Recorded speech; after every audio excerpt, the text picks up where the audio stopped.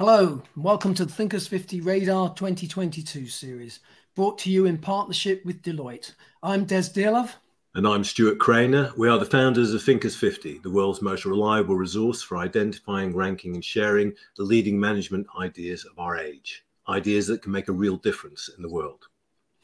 In this weekly series of 45-minute webinars, we want to showcase some of those ideas to bring you the most exciting new voices of management thinking.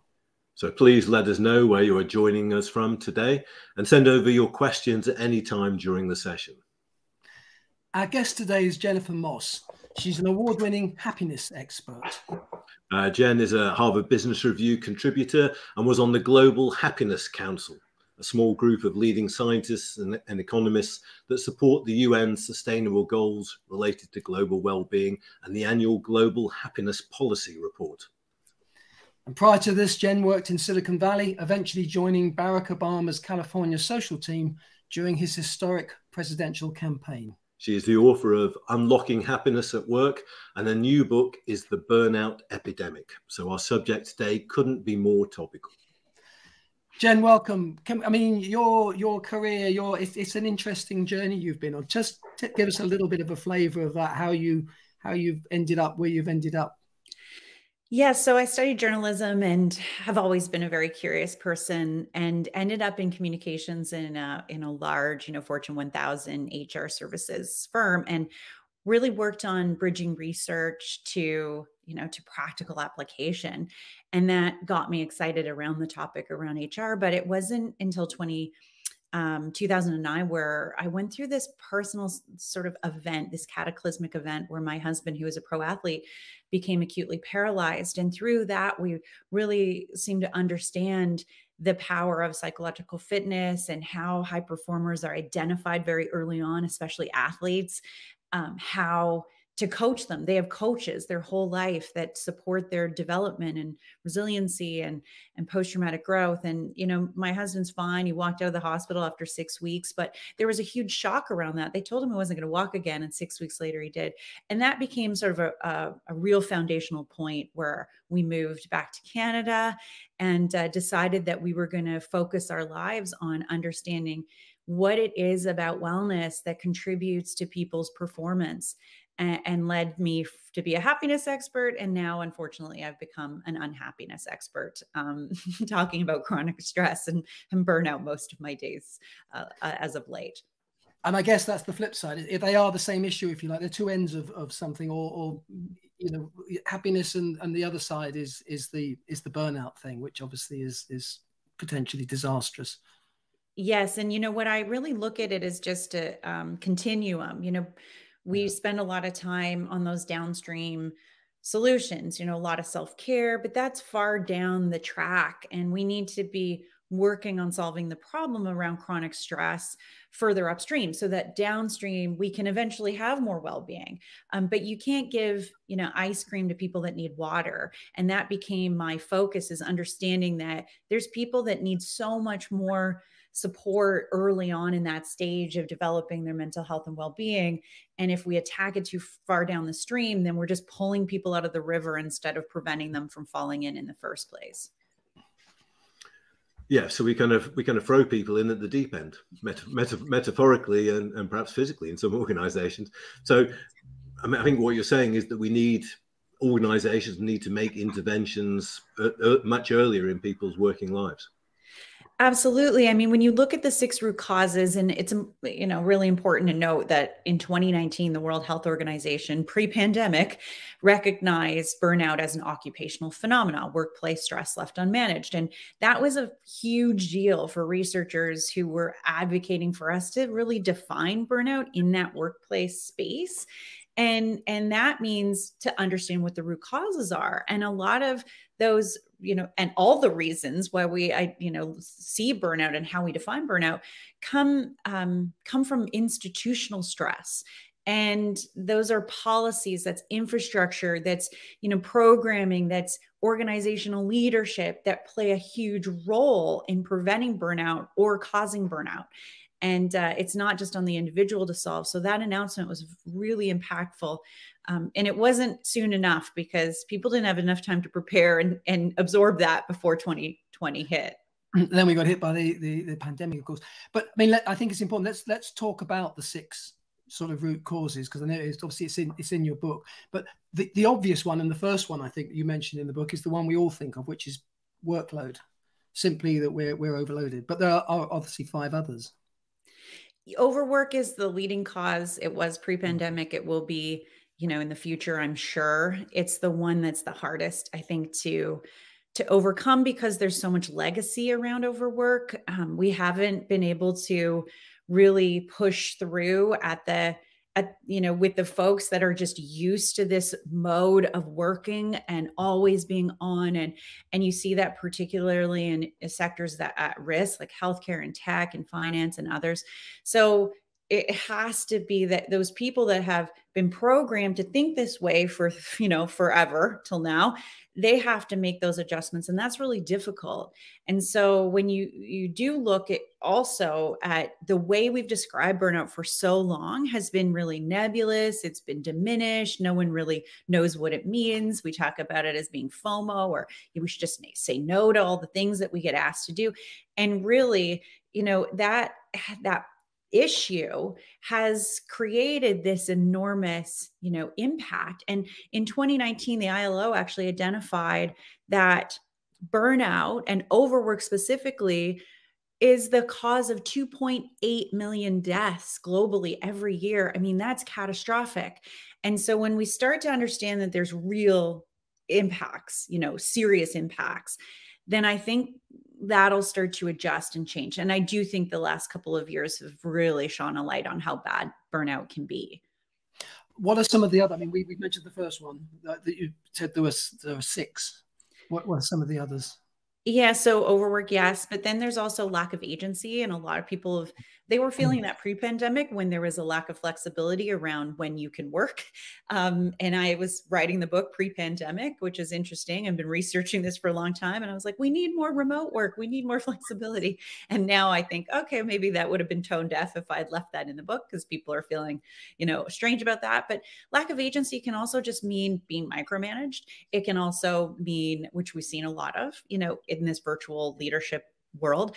We also see that in people being on a project for a really long time and then being pulled off of it and no one telling them why, being emailed at 11 o'clock at night and saying, you need to have this done by the morning. So that lack of agency piece is a big one. Lack of fairness was big this year because of the fact that we saw women disproportionately impacted by the pandemic, and they were struggling with around 15 to 20 hours of extra unpaid labor per week. And that creates this massive exodus of women from the workforce. We see this in lack of community. So it can just mean disconnected from your other staff members or your boss, or feeling bullied. But in this last year, really, and 2 years, it's been loneliness, just isolation, disconnection. So that plays a big role. Lack of rewards for effort. So that's just being paid properly. People are leaving because of low pay, but also because they're not being recognized for working really, really hard. You see nurses and teachers and other really, important roles leaving because they don't feel valued. And the final one is mismatch values. So feeling like you're not connected to the mission of the organization or even your job anymore, where you feel like I was really great at that, but now I'm working so hard. I don't feel like I'm really good at this. Like, why did I even become a lawyer? Why did I even become a doctor or a nurse or a teacher? And that then leads us to burnout. So how did we get here? Because I mean, obviously the pandemic has kind of accelerated the issue and brought it to a lot of people's attention, but it's been something that's been simmering over the last few decades, really. Absolutely. And, technology has played a huge role in that ability to check in after hours and be always on, and the expectation of just sort of being strapped to your work, that's played a huge role. We've also seen employers that have market demand, or they're feeling like, they're in high growth and they're still sort of creating these stretch goals for people when they don't have the proper resources. They're asking people to work longer hours. You've seen this in certain industries for a really long time, like healthcare, for example. Burnout was defined as caregiver syndrome, specifically in the healthcare sector, starting from the 70s, because it was always sort of like this. And then you also find that people that are really connected to the mission are more at risk because they care so much about the stakeholder. And then employers who don't really, so they leverage that. They're not really protecting that, that passion and just utilizing it to get people to work harder. I would say just in general, just bad behavior from organizations, not really thinking that our relationship and our social contract with employees has changed. It's no longer transactional. It's human-centered. It's diverse. It's nuanced. And it's sort of taking until now for employers to realize, okay, that social contract has changed. I better change with it. Something I remember reading a few years ago, and I'm just checking that it stacks up because it may no longer be the case. But I remember reading that actually when they do the research, that sometimes more senior people aren't actually as exposed to stress as people further down the organization. I think that's the agency point. I think probably what that you mentioned earlier is that it's not necessarily just a case that it's the very, very top managers who suffer from burnout, because they have more in their lives. It's the rest of us a bit further down the hierarchy that are feeling it. Is that still the case? And our data really did show the same thing too. The more tenure you have, the more agency you have, the more likely you are to experience less burnout, just because you can say no, or you can have conversations with people about your workload, or you're a decision maker in your own workload. And yes, we saw exhausted leaders leading exhausted teams this year. That was definitely something, because it was a collective trauma that people were going through, collective stress. And, you saw senior level executives, C-level executives, single parents who were still juggling kids at home and all these other things. So that created a little bit of, equity in the experience. However, we still saw millennials and that younger millennials, those living alone, those without kids, the most hard hit. Their well-being was most at risk. And a lot of that is they don't have that sort of power. It's a high control, low, low control, high expectation relationship. And they also didn't know their boss. They didn't know their coworkers. They were starting these jobs in a pandemic and feeling like their careers were being set back. And they have student debt and all these other things that we don't even really think about going into these jobs where there's indebted servitude. There's like a hazing of 8 years before you can get to that, golden carrot. And so a lot of these things just led our younger workforce to feel extremely burned out. I mean, in years gone by, we wrote about karoshi in Japan, where people died from overwork, effectively. And it seemed then that Japan and some other Asian countries had a kind of monopoly on burnout. But now it seems to be universal. I mean, we've got people joining us today from Zambia, Canada, Greece, India, South Africa, and other countries. How universal is it, do you think? Well, we were able to extrapolate data from 46 different countries, and only 2% said their well-being was excellent. 89% said that their well-being had suffered in the last 2 years. And majority of that group too were saying that they were burned out extremely,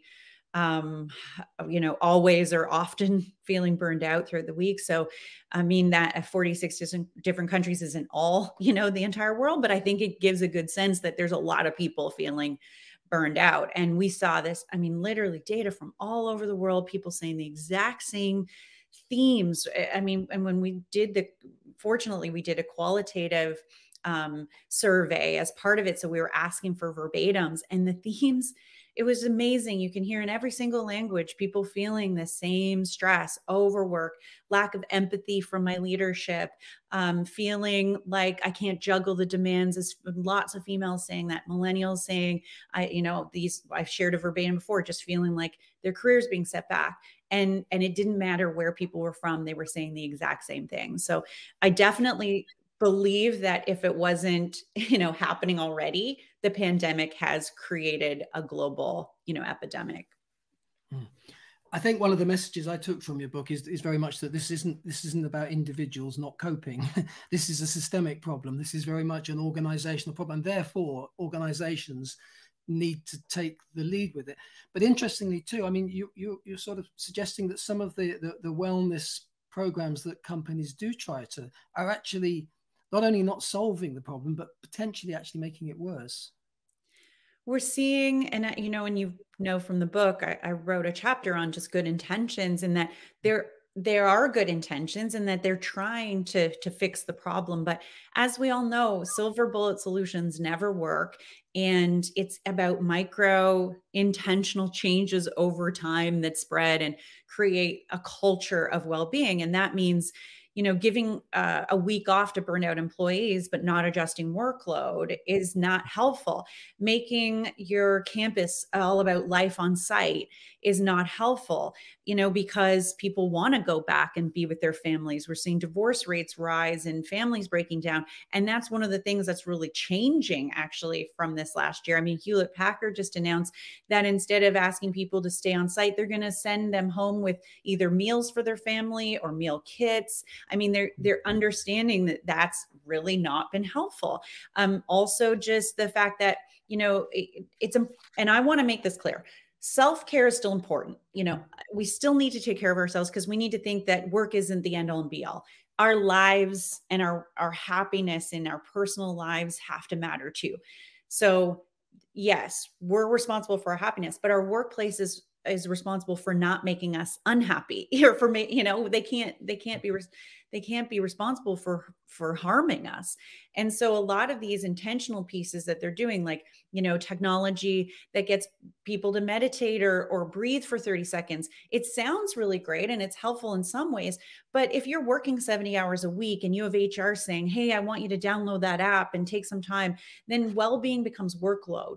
And you're just adding this extra expectation on them, and again, these other things like creating guidelines around right to disconnect. Managers can't be saying, I don't want you to answer your emails on weekends and, on vacation, and then they do. Or I don't want you to take a meeting on vacations and weekends, but I will. It's all really about the ecosystem, and every single person plays a role, but then institutionally we need to make changes as well. So it'd be easy to be quite cynical about some of the kind of the wellness initiatives within large organizations. They're a bit like greenwashing. It's kind of wellness washing, isn't it? Well washing. So sounds better. But there is the suspicion that they've introduced the yoga and the meditation sessions, but they still expect you to, or they think they will enable you to work 80 hours a week because of that.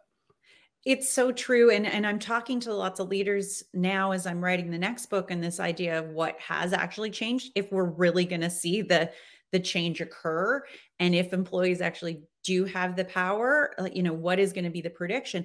And they're saying, we're trying to actively listen, and we can't ask to have self-care like yoga and, all these other tools if we're not going to actually build in the time for it.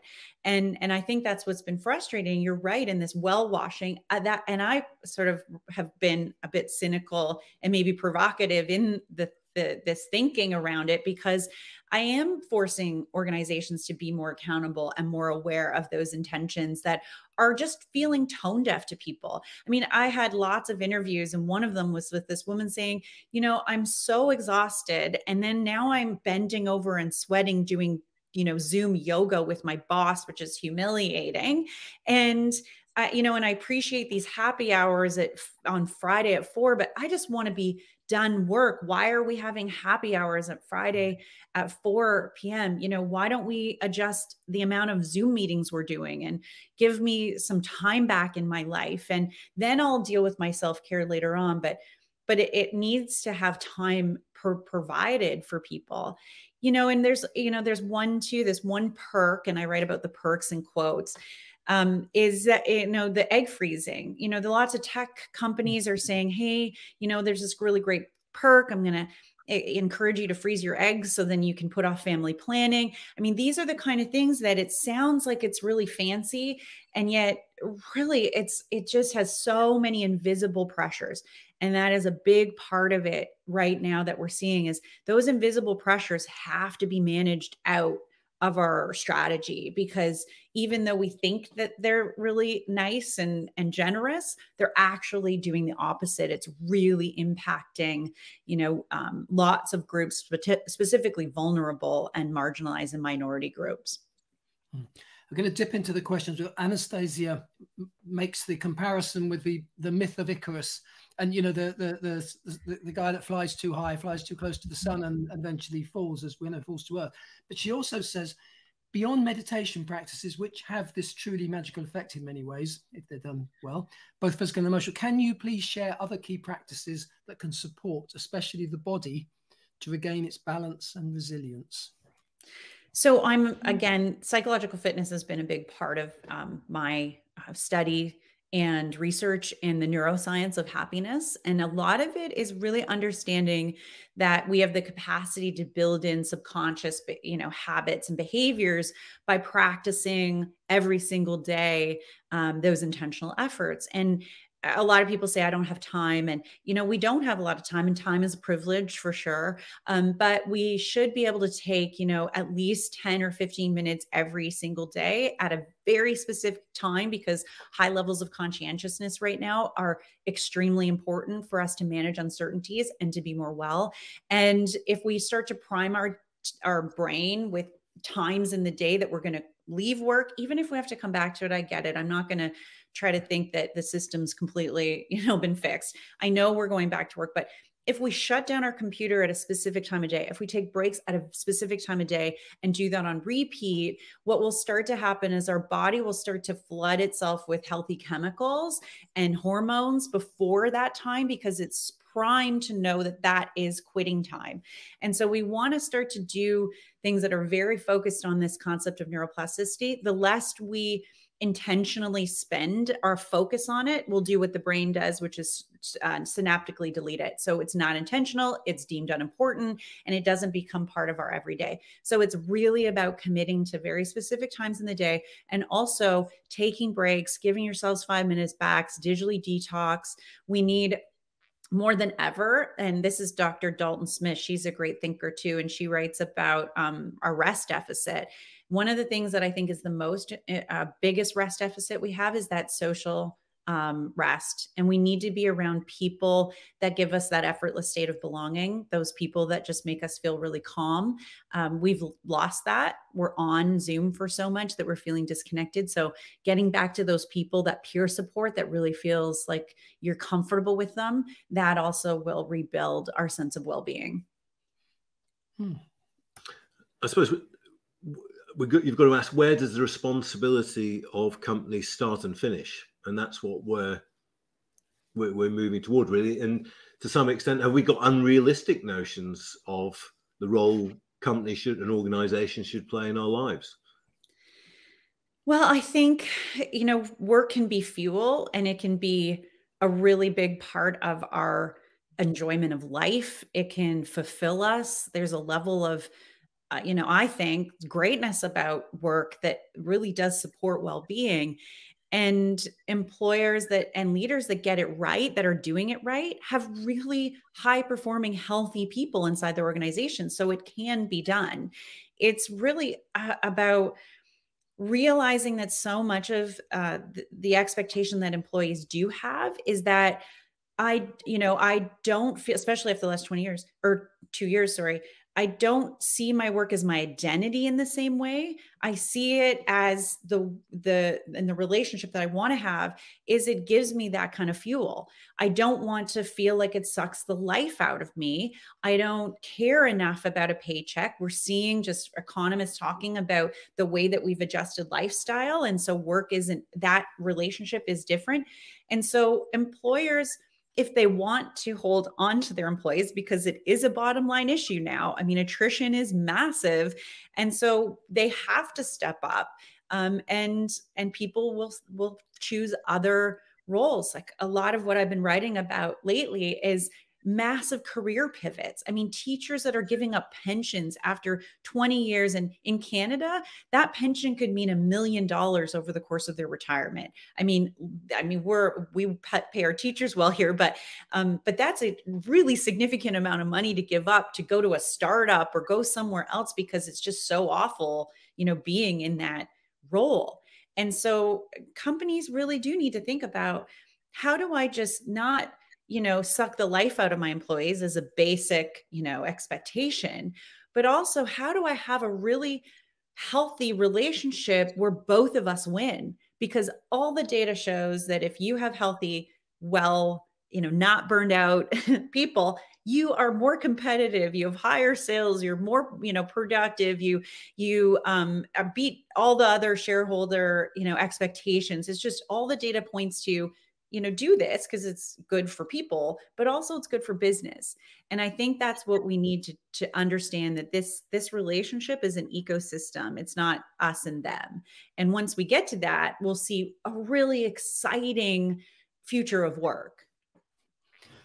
I think, like trying to put yourself in the shoes of leaders, it's difficult, isn't it? Because as you say, as you might be very well intentioned and actually have the opposite effect to what you're trying to do, and if you can be seen to be interfering or taking too much interest in people's lives, but at the same time you want to be seen as compassionate. You want to be, let's go further than say be seen to be. You want to be compassionate.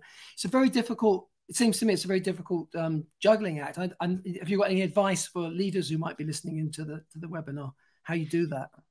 It is important for me to let everyone understand that this is definitely going to be a process, and it's going to take a long time for us to figure out what the role of a leader should play, and what individuals should expect. I think we've swung the pendulum really far in one direction, which always helps to create transformation, but there needs to be a bit of a swinging back to the middle where there's more of a Goldilocks zone. We're not in that yet.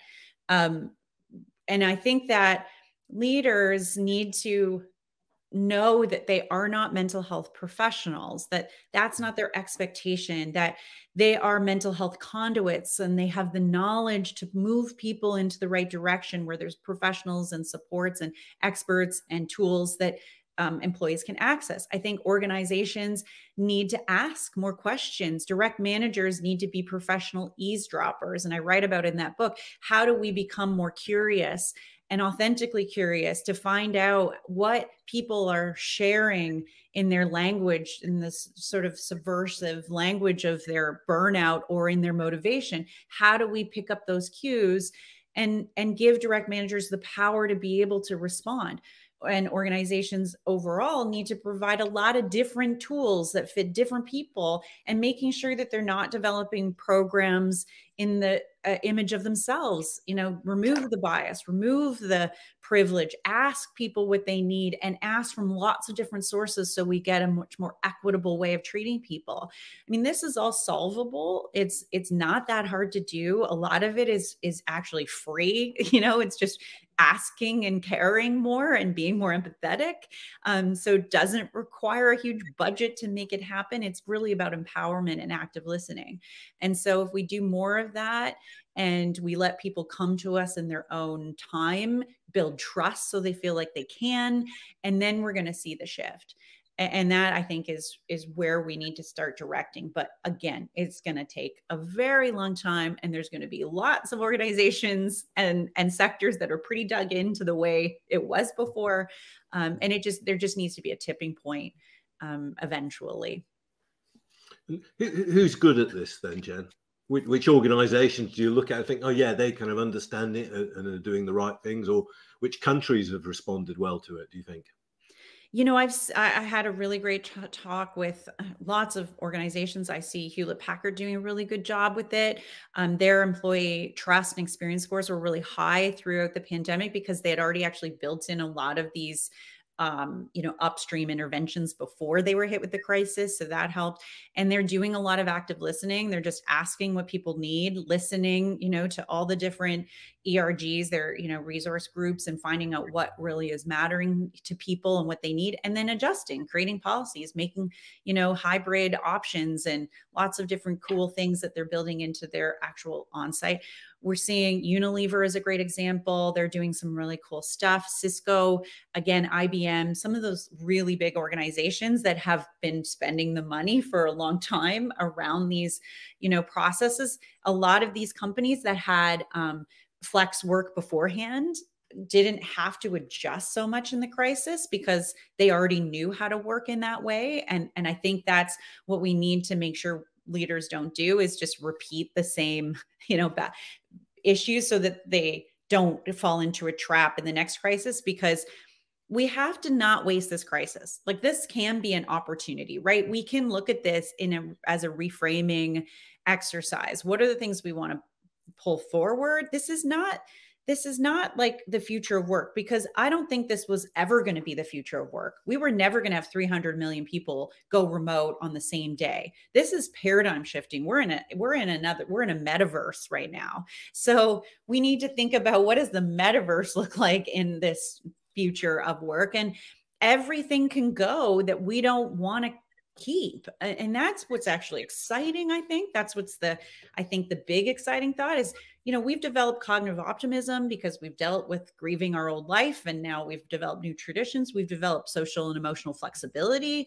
We've developed resiliency, which creates this reframing ability. So when we're faced with stress in the future, we're going to be able to go back subconsciously to that point of reference in our brain that says, is this a global pandemic? Oh, well, no, then I can probably do it.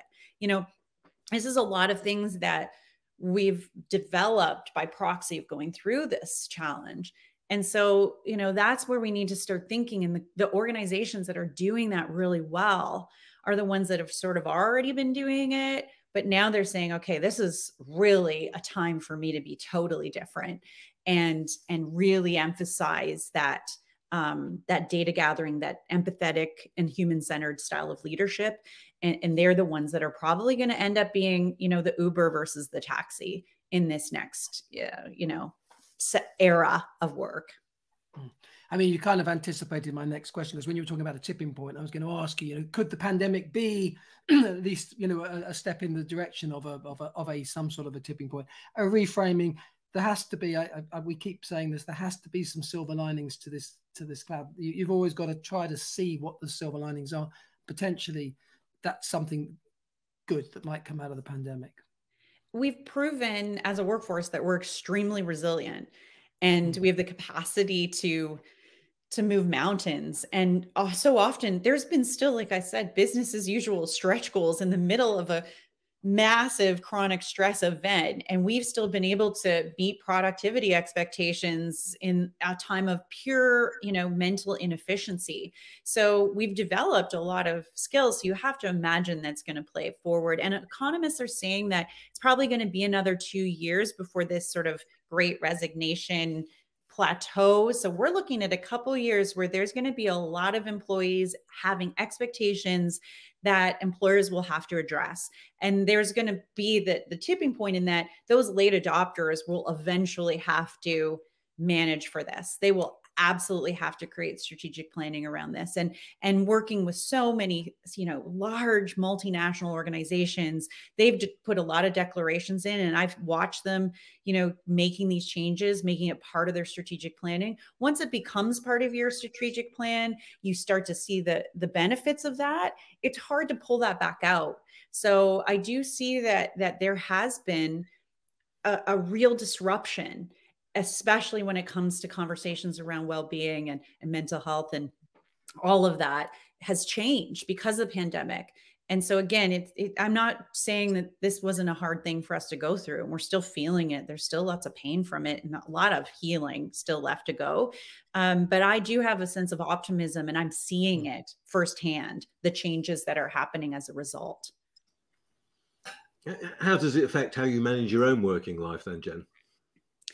Well, for a lot of individuals, I think and I say we've been facing our mortality for 2 years, and that changes you. Your priorities totally change. And so I think we've started to recognize what really matters. For me, you know, wasn't traveling for 2 years. Our kids were in everything, you know, just as a human being. I have 3 kids, mother of 3. Tell me the irony of writing a book on burnout in the middle of a global pandemic with 3 kids, you know, as a female, and a husband who also has a senior role in his organization. There was a lot of juggling. But what we came to understand was that when you are faced with this life or death, sometimes on a day-to-day basis, it was just, how do I protect my family? It's very survival instinct that you get down to that basic need to protect your family. That means that as, you know, work and other things come into play, that you still want to maintain that. So you are adjusting your needs. I'm adjusting my goals. I'm looking at what growth looks like for me in a sustainable way, you know, how much I want to actually put on my plate, and saying no to a lot more things than I ever did before. And people are saying that. They're saying when things got stripped away, then they realize, I don't like the work. I don't just like this thing that I'm doing. And it became about finding work that solves and satisfies those other needs that we realize we've been missing for a long time. And so we're going to see more of that as employees and as individuals, wanting to make sure that all those pieces of the puzzle are integrated into our workday. And that, I think, is actually really powerful, you know, that we are realizing that deathbed regrets aren't going to include, I didn't send that email out to that client at 11. You know, deathbed regrets is going to be, I didn't spend time with my family around the dinner table. And that perspective is changing the workforce. Oh, that's interesting. We have a question from Monica, who's contacting us from Denmark. And as you probably know, we're big fans of Amy Edmondson's work. She's #1 in our ranking, and a lot of her work's around psychological safety and creating environments where people can engage in a positive way. And Monica asks, how big of a role does creating psychological safety play in ensuring your employees feel like they can speak up? Obviously, it's active listening, but people also have to verbalize this stuff. And what can organizations do to create that type of environment? So Amy Edmondson is a researcher that I am such an admirer of. I do cite her work in the book, and I talk about psychological safety as being and becoming, especially I think after the 2019, inclusion and the ICD-11, the International Classifications of Diseases, saying, okay, it's not a medical condition yet, but I do see a lot of unions and organizations starting to promote psychological safety as being just as important as physical safety training. That's starting to shift. And we're going to start to see things like, right to disconnect laws across the board, because we're seeing how impactful a lack of psychological safety can have on our mental health and physical health.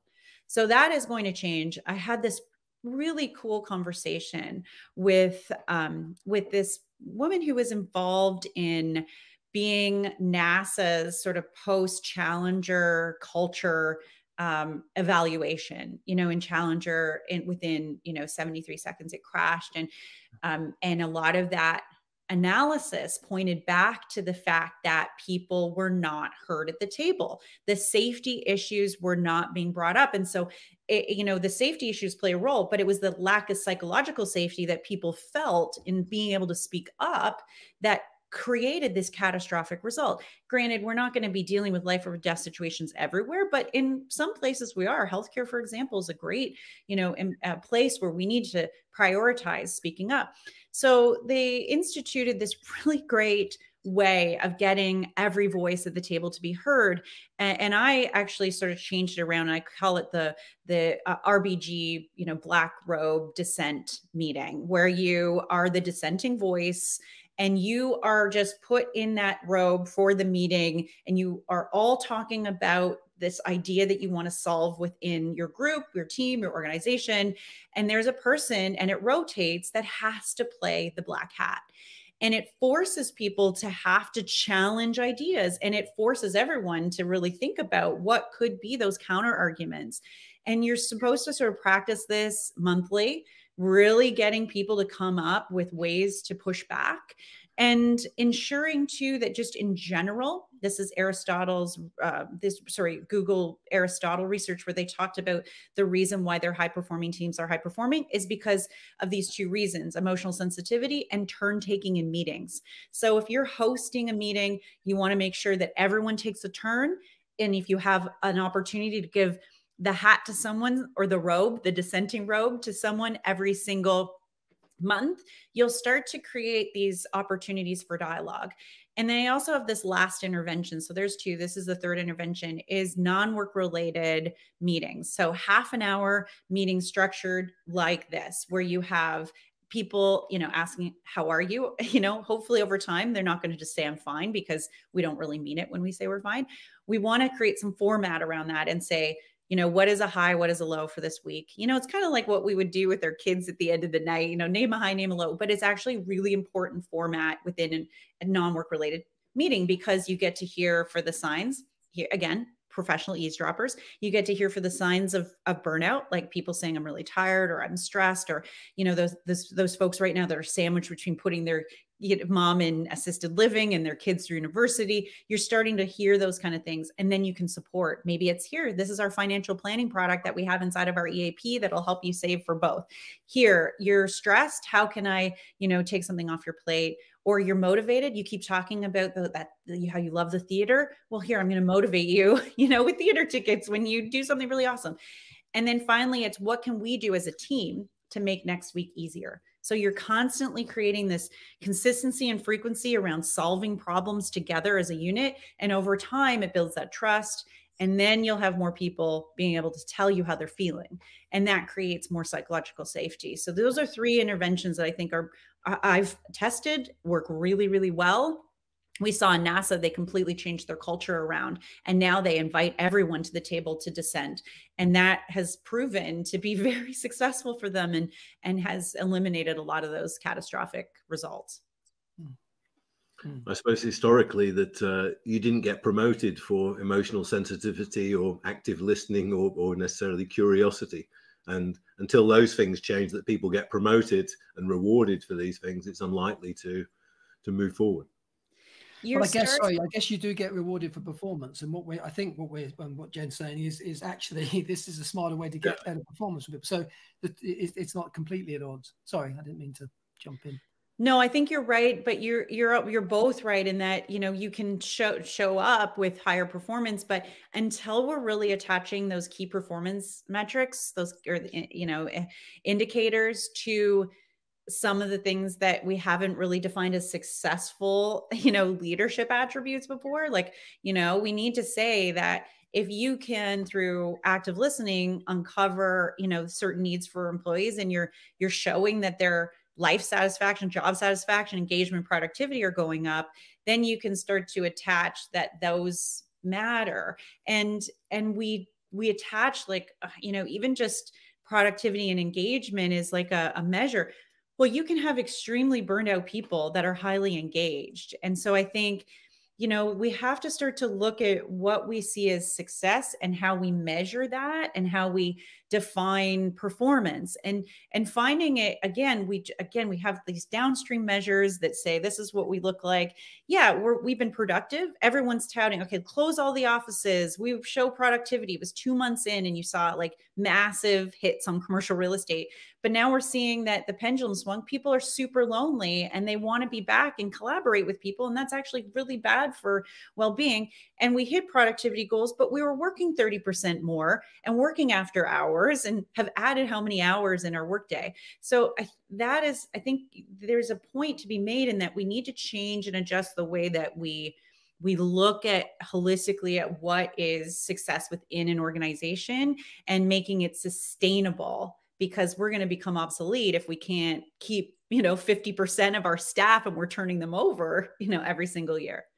You mentioned measurements. Does that mean, should we be also trying to measure failure? Should organizations be measuring the level of burnout, or the level of, how the kind of the psychological well-being of their people? Is that the other side of this? And is that even possible to do that? It absolutely is. Right now we want to create more interest and awareness around even measuring for burnout. It's not something that everyone's doing. We're starting to see more questions around well-being inside of the larger, data gatherings that we do. But we have a lot of looking back surveys. So we're looking back at last year, and we're not looking at predictive models of data gathering, like asking someone even inside of a survey, which has been something that I've really focused on and our researchers have in our work, is saying, how do you feel right now? But how do you predict you'll feel in 3 months from now? So you can really tell if someone is in a compressed workload. You see accountants dealing with I feel really stressed now, but I know in 3 months it'll be over and I'll be okay. Or you see people saying, this is not getting any better. And you can tell where people are at and where they're going. So getting better at just knowing what is the potential risk and dealing with it more, but also realizing that we are data gatherers as leaders. We have this capacity to be learning and moving and being agile. So much of what I see is this concept of being married to a way of being. I can't let go of that. This is my big project, my big program, and I spend all this money and put all this money into communications around this thing. We have to do less of those big programmatic efforts and instead do tiny trials and testing them out within teams and asking just verbatims from people and taking our own measures, and then being able to all network that up to, the people that then can start to operationalize. It's very difficult to ask leaders to operationalize these giant projects. It exhausts people. But if we have this just sort of fluid way of working through this process of growth and mental health and sustainable growth, then I think we'll start to see the evolving change. And the way that we measure big programs versus just, day-to-day intentional behaviors changing is very different. Jen, we're running out of time, but where does your work go next? You talked about a new book. Yeah, so I'm starting on this process of the new book, which I wasn't thinking it would be this soon, but there's, we're in a data-rich world right now, and there's a lot of stuff happening in this novel way. And, my curiosity just isn't holding me back right now. So we're embarking on that. But then, I'm doing some other stuff, developing a LinkedIn learning course, actually, that's going to be launching in September, and writing quite a few articles that are in this series for Harvard Business Review. So, continuing to just evolve the conversation, and not just around burnout, but really around now, what has happened and what I really want to be able to document what's changing, and then be able to evaluate how much has actually changed when we start to see the stasis. And that is my goal right now, is initiating research that follows what the trends look like and how they're actually going to unveil themselves in the next couple of years. Well, thank you very much for joining us today, Jen. Thank you everyone who's joined us live. Check out Jennifer Moss's book, The Burnout Epidemic, published by Harvard Business Review. Check out our website, jennifermoss.com. Really important work. What Jen's doing, I think, is redefining success for individuals and organizations. So it couldn't be more important. So check out our work and our articles in the Harvard Business Review as well. Thank you for joining us. Next week, we're going to be joined by Paul Carlisle discussing the future of business education. Thank you and goodbye.